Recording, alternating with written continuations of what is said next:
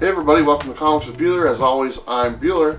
Today is episode 6 of Comics, Coffee, and Comments, where we show some great comics, we drink some awesome coffee, and we read some of your comments you guys left on my previous videos.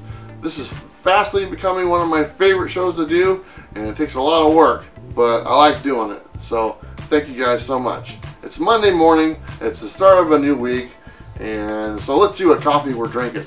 Today we're drinking Guatemala from Starbucks, Casillero. It's a limited 2018 edition. It's limited to as many as they can sell. So that's it. Anyway, it's very strong. It's extremely strong coffee. It's just fantastic. So if you get a chance, if you want something to get you going, and if you don't mind strong coffee, this is the coffee for you. So anyway, it's in my cup right now. And this is my Sasquatch cup, or Bigfoot, whatever you want to call them. Wow. That is, that'll get you going. This is Monday morning coffee. This is definitely Monday morning coffee. Very good. Very good. Anyway, I want to talk about a couple things. I always see my 500 subscriber contest is going on right now. For everyone who's entered so far, thank you so much. For everyone who's made a video, those are awesome. And for everyone who's left a comment and done the Instagram thing, that's awesome as well. I love reading them. I love hearing about your best finds or steals, because I'm learning stuff as I read those, and I'm learning, like, some books I didn't know were valuable, because there's a big time frame I didn't collect books. And I learned that they're valuable, and I go and I look in my collection, and sure enough, I have them. So it's just awesome. I've found like 2 or 3 books that I didn't know I have that are, like, you know, worth like $100. So thank you. Keep them coming. 2 more weeks of the contest going on. Make sure you make a video if you get the chance. If not, just leave a comment and you're entered, or Instagram. Anyway, you can find that video and I'll link it to the end of this one. So that's fantastic. Another thing we got going on, I got a very special pickup that I got this week that I'm going to share with you here in a second. It's a piece of the holy grails of comic books, and you got to start somewhere, right? And Comics with Bueller, we got a piece of one of the holy grails, so it's very cool, and I'll show you here in a minute.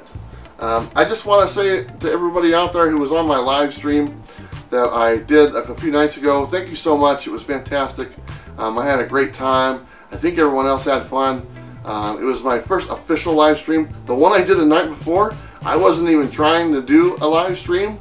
I was just trying to figure out how it worked, and then all of a sudden I was on live, and all these people started jumping in, and before I knew it, like 2 hours went by. So, you know, what are you gonna do?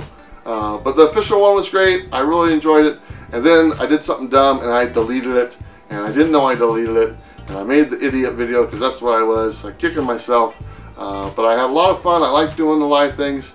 I think it's great for the community. I try to be positive all the time, and I think it's up to us to be great ambassadors of this community and to put out a positive message as much as we possibly can. So that's what I'm here to do, and that's what I'm going to do in the future as well. Okay, enough of that sentimental stuff. Let's show you the piece of the Grail. Some of you guys have seen this on that deleted live stream. This is Amazing Fantasy number 15.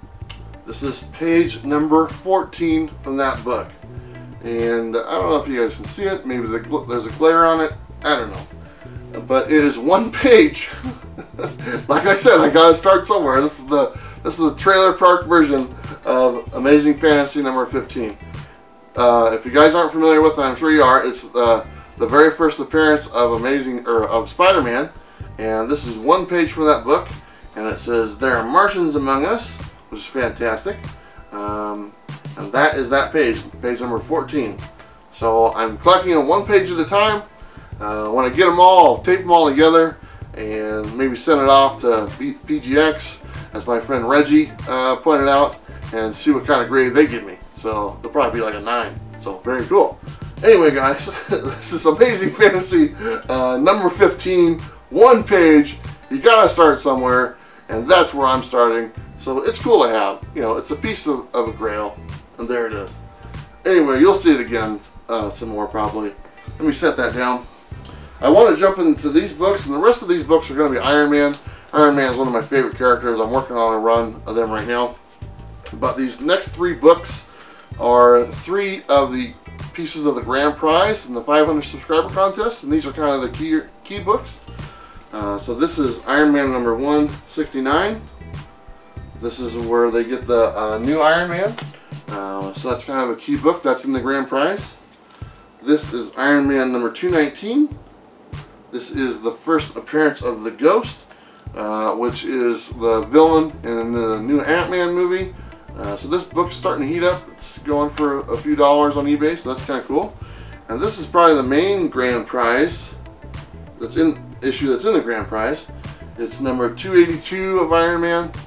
This is the first appearance of War Machine, and that's a pretty cool book. I'm glad to be able to give that out to someone. But this is just a small sample of what the grand prize is. And if you guys have seen that video, there's a ton of stuff. And the next video I do, the update video, I've got a ton of stuff that I'm adding to it already. So make sure you enter. Anyway, I just wanted to show these so you guys can see these and know what 3 of the key issues are in the grand prize. These next issues right here, they are not in the grand prize. This is just my collection. So, but before I get going on that, I want to read a few comments. And these comments are from the Blast from the Past video I did a while ago. This is one of my early videos. The video is basically about, I found an old picture of my bedroom when I was in high school or junior high or something like that. And the picture showed all my collection of comics and all my, what I thought was really cool things in my room. And but there's a lot of neat things in there. So if you haven't watched that video, feel free to go check it out, and I'll put the link right there for you guys to see it. And but go take a look at it. It's a lot of fun. It's a great trip to the past. And if you guys have any pictures of your room when you were growing up or whatnot, share them, because I think it's awesome. It's very cool. Anyway, here's some of the comments. This first one's from Silver Age Dave. What's up, Silver Age Dave? He says, so funny. Other than the spinner rack, this room looks like my dorm room. He says, and the cologne was potent too. 60% of the time it works. Enjoyed this one, Silver. So I showed my cologne was in the video, and I pointed it out, and that's what he's referring to. It was like the Rite Aid version of Drakkar Noir. And it smelled horrible. And, you know, I used to just paste that stuff on, you know, trying to attract some ladies, and it didn't work. Anyway, thanks, Silver. This next one is from Paul Milton. He said, was Spud house trained? There's a statue of Spud McKenzie in my room. And for you people who don't know who Spud McKenzie is, shame on you, because he was like the mascot for beer, Bud Light, I believe, if I'm Budweiser or something. I think so. But he was kind of popular back then. He had like a little spot on his eye and stuff like that. But it was just a porcelain statue, so yeah, he was house trained. So he never made a mess. My parents wouldn't let me have a real dog, so I have that instead. Alright, let's get to some books. We'll kind of blow through these pretty fast because this is going a long time. So this first book right here, this is great. And the only reason I wanted to show this book, Iron Man number 36, is because of the guy he's going up against. His name is Ramrod. And I really just wanted an excuse to say Ramrod on one of my videos. So Iron Man is getting ramrodded by Ramrod. So there you go. This next one right here, this is Iron Man number 38. This one's pretty cool. Nice looking cover. He has his arm in a sling, which I haven't looked in the book, and I don't know why it's in a sling. But it's kind of interesting, I thought. And he's saving this lady. She's all tied up, and these guys are shooting him, and it ain't working. So what are you gonna do? This next one is number 39. I got this one for, guess what, $3. That was kind of cool. I just like the cover. A lot of action, you know. It's got these guys flying around with jetpacks and stuff. It's the Wrath of the White Dragon. So watch out for that white dragon. They can cause a lot of damage. This one right here, this is kind of a key issue, I think. This is number 21. And Tony Stark, you know, he always gets frustrated. He's never, he's got some problems, you know. So he says, let someone else be Iron Man, I quit. So he didn't quit. He decided to stay Iron Man. But, you know, he lets his emotions take over sometimes. Alright, let's get back to some comments. But first, I want to drink some of my limited edition coffee.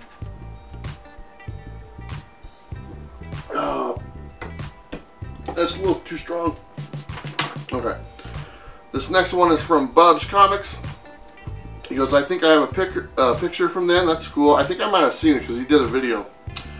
He said, really enjoyed this one. He said, man, a nude poster, a nude poster and a beer dog. You had a cool mom. My mom would have taken me to church for asking. So I had a poster on my wall, and it was of a lady. She was, you know, a nude, but she had like stuff covering her lady business and stuff, you know.